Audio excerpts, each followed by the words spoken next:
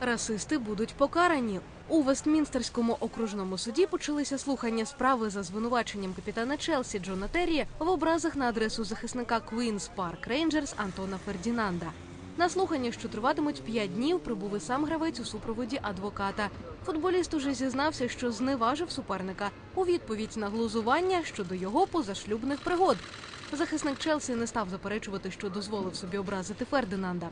Максимальним покаранням для Террі в разі визнання його провини стане штраф у розмірі 2,5 тисячі фунтів стерлінгів.